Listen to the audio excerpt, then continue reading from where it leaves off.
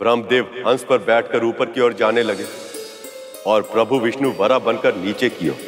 किंतु सहस्त्रों वर्षों तक निरंतर चलने के बाद भी न उन्हें महालिंग का आदि मिला और ना ही अंत। तब वो थक हार कर वापस लौटने लगे। वे दोनों ही शर्त हार गए थे, परंतु ब्रह्मदेव और प्रभु विष्णु जब महादेव के पास पहुंचे तो ब्रह्मदेव ने महादेव से झूठ कह दिया।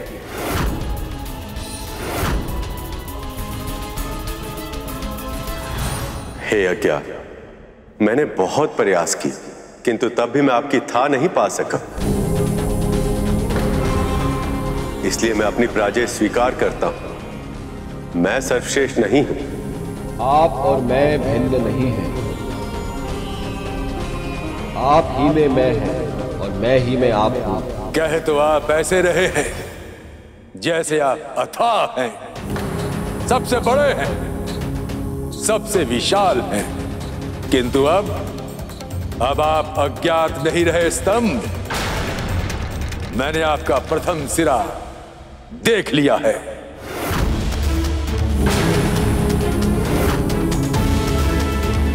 यह सत्य नहीं हो सकता। जानता था मैं कि आप मेरी महानता स्वीकार नहीं कर पाएंगे, इसलिए मैं अपने साथ साक्षी लेकर आया। केतकी,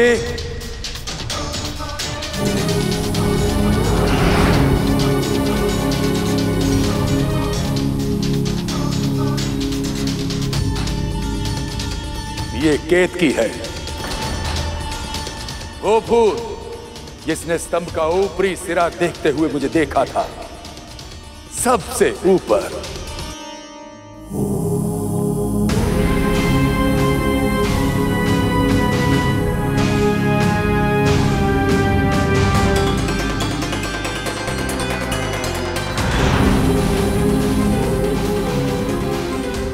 इस स्तंभ का सिरा तो समझ ही नहीं आ रहा,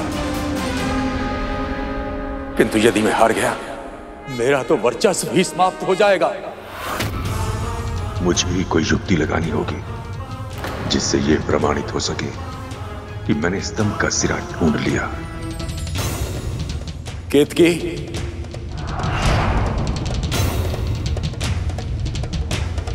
केतकी, मैं तुम्हें अपना साक्षी बना रहा हूं, मेरे साथ चलो। यदि स्तंभ कुछ पूछे तो तुम असत्य कहना। इसके बदले में जो तुम चाहोगी वो सब कुछ मैं दूंगा।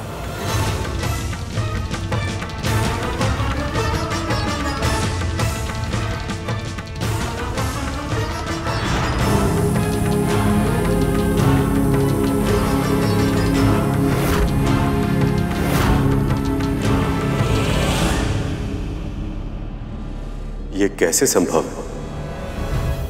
नारायण ने सत्य कहा, इसलिए ये सर्वत्र पूजे जाएंगे। हर काल में हर स्थान पर विष्णु की पूजा की जाएगी और मेरे आराध्य भी होंगे, क्योंकि सर्वशक्तिमान होकर भी इन्होंने अपना अहंकार त्याग कर अपनी हार स्वीकार की। पर ब्रह्मदेव ने अपना अहंकार नहीं त्यागा और सर्वश्रेष्ठ तथा पूजनीय बनने के लालच में इन्होंने आज सत्य भाषण किया है, इसलिए आज से इनकी पूजा वर्जित होगी। और केतकी, तुमने झूठा साक्ष्य प्रस्तुत किया है, इसलिए आज के बाद तुम्हारा प्रयोग कभी किसी पूजा में नहीं किया जाएगा।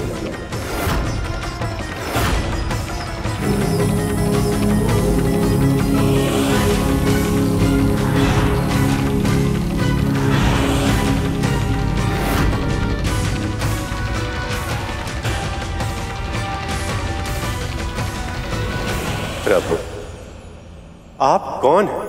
सबसे बड़ा हूं मैं, केवल मैं, क्योंकि मेरा ना आदि है ना अंत। मैं हूं महाशिव।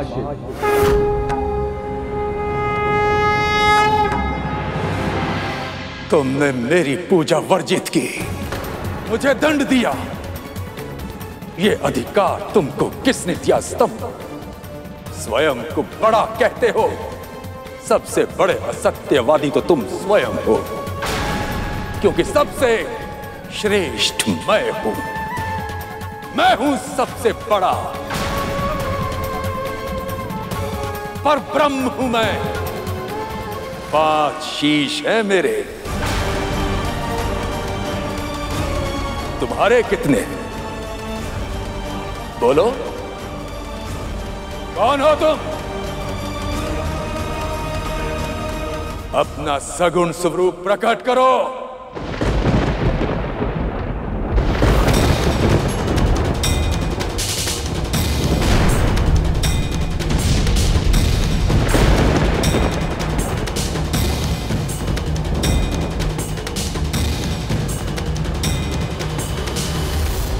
मैं हूं देवों का देव महादेव।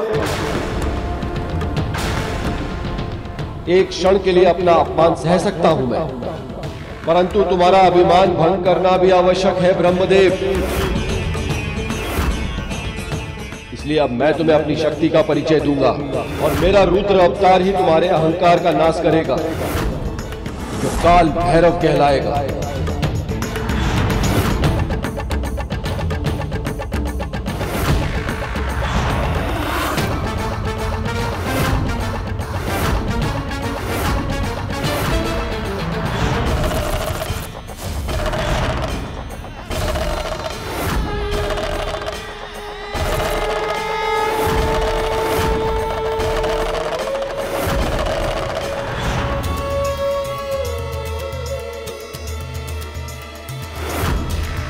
मैं हूं काल भैरव, अहंकार का भक्षण करता हूं मैं।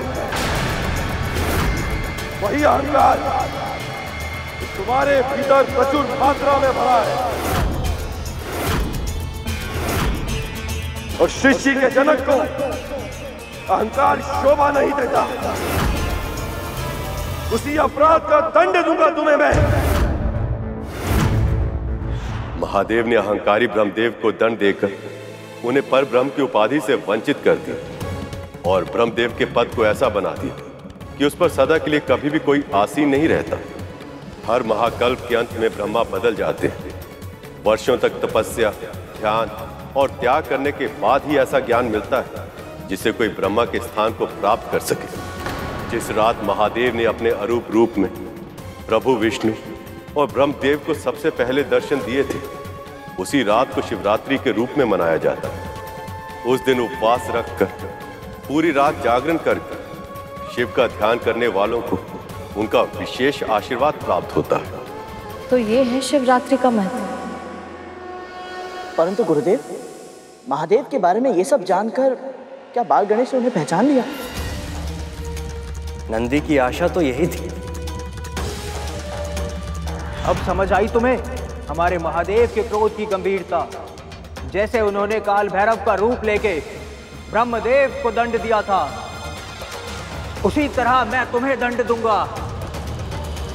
इतना आत्मविश्वास! ब्रह्मदेव का शीश काटा होगा, पर मेरी एक उंगली को हानि नहीं पहुंचा सकते तुम।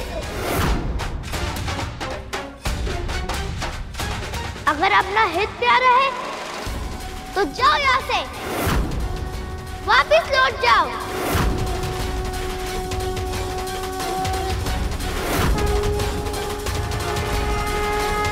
प्रभु, कल्पना करना भी कठिन है कि कोई बालक इतना मनमोहक हो सकता है। सखी के शक्ति से जन्म लिया है उसने। जितना रूपवान है उतना ही नटखट भी है। ऐसा कि जिसे एक बार देखते ही मन में स्नेह की धारा सहज ही फूट जाए। प्रभु, आप जानते हैं अपने माँ के लिए उसकी एकनिष्ठ भक्ति अतुलनीय है। कैलाश में अब कोई ऐसा होगा जो सखी की बातों को बिना कहे ही समझ जाए। कोई ऐसा जो महादेव से अधिक सखी की आज्ञा का पालन करे। देवी, कौन किसकी आज्ञा कितनी अधिक मानता है, ये किसी प्रतियोगिता का विषय नहीं हो सकता। इससे किसी का हित नहीं होगा। पर यदि इस बालक ने अपना हठ नहीं छोड़ा तो ना जाने किस समस्या को आमंत्रित कर लेगा। जो भगवान के सामने होकर उनकी महानता का वर्णन सुनने पर उन्हें पहचानने के लिए तैयार ना हो, उसका कल्याण संभव नहीं। उस बालक के कड़वे वचनों और अभिमान भरे व्यवहार से सभी गणों को भीषण क्रोध आ रहा था।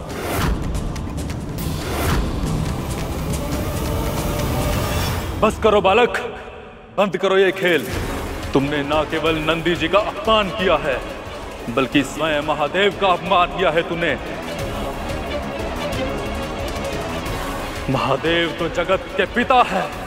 वो किसी के भी पिता हो, उससे मुझे क्या? मैं उनके लिए नहीं, सारे जगत के लिए अपना वचन नहीं तोड़ूंगा।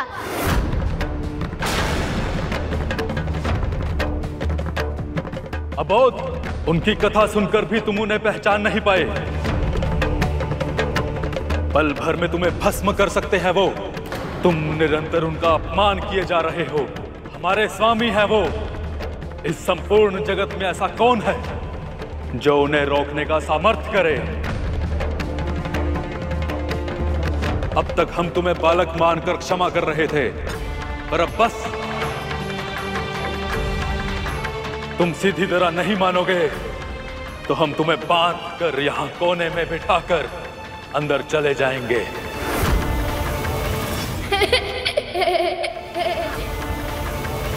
ओहो, कितना बोलते हो तुम सब। साहस है तो करके दिखाओ।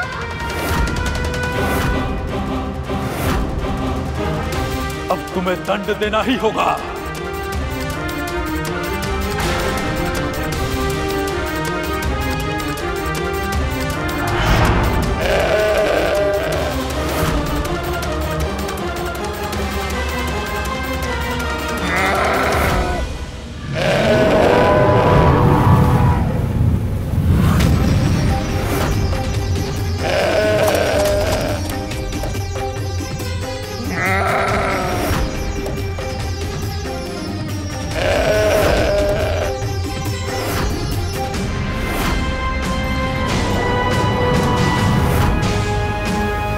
सामने से हट जाओ बालक, श्रृंगी की टक्कर तुम सहन नहीं कर पाओगे।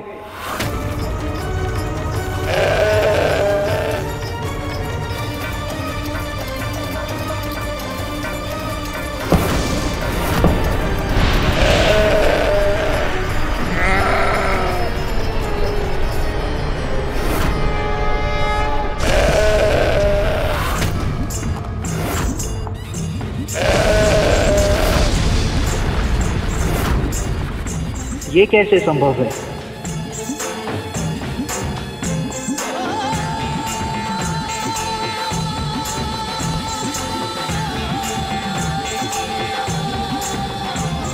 चतुर गणेशा।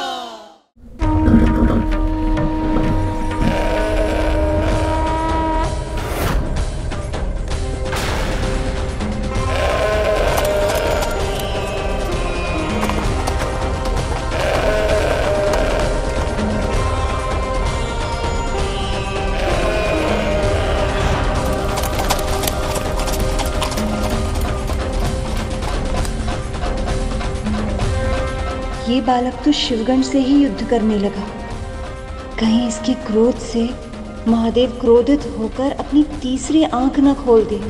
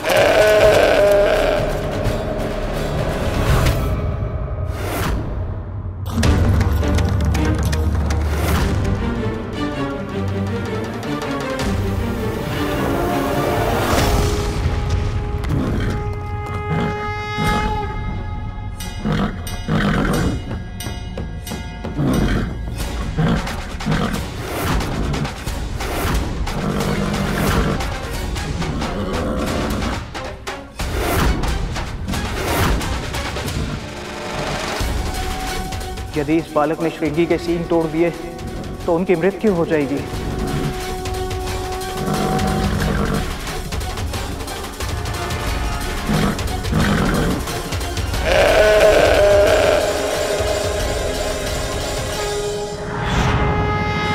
हे नारायण। फिर क्या हुआ गुरुदेव? बालक के कारण श्रृंगी के साथ इतना बड़ा अनर्थ हुआ, तो फिर महादेव ने क्या किया?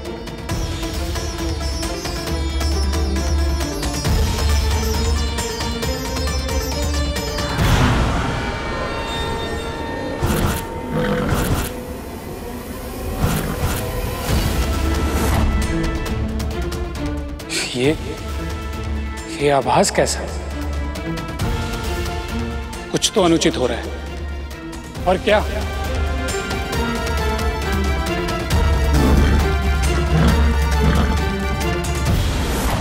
श्रृंगी एक बालक के साथ जूझ रहा है।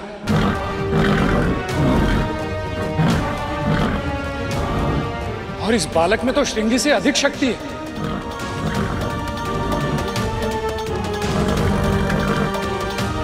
मां पार्वती और महादेव दोनों ही समाधि में। ऐसे में कौन रोक सकता है इस बालक को? इसका तो एक ही है कि कुछ बहुत बड़ा अनर्थ होने वाला है। किसी को तो रोकना होगा इसे। नारायण नारायण नारायण नारायण। प्रभु, इस समस्या का समाधान आपको करना ही होगा, इससे पहले कि कोई अनर्थ हो जाए। आपके कहने का तात्पर्य क्या है देव ऋषि?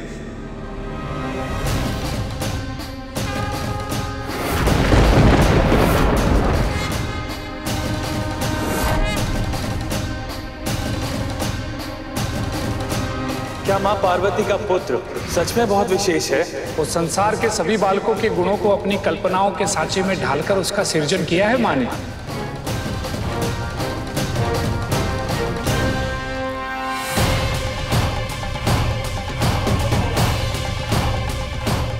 श्रृंगी के प्राण उसके सींगों में होते हैं। अगर बालक ने बलपूर्वक उसके सींग को उखाड़ फेंका तो उसके प्राण चले जाएंगे, और यदि उसके प्राण चले गए तो न जाने महादेव क्रोध में आकर क्या करेंगे इस बालक का।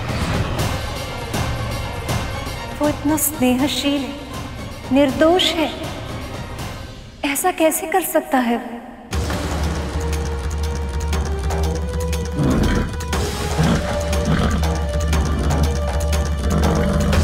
बस, अब बहुत उद्दंडता कर चुके तुम। मैं तुम्हें चेतावनी देता हूं बालक, इसे क्षण श्रृंगी को छोड़ दो।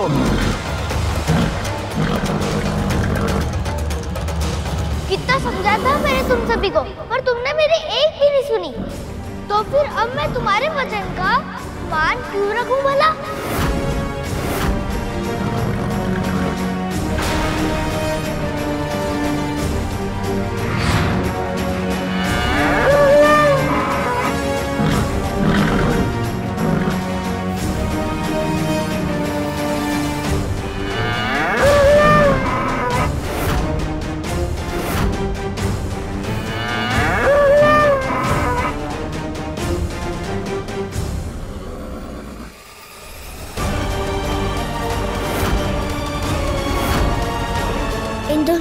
एक साथ कैसे रहूंगा मैं? मुझे श्रृंगी के सिंगों को तोड़ना होगा। कहीं ये बालक श्रृंगी के प्राण न हर ले, अन्यथा न जाने इसका क्या परिणाम होगा।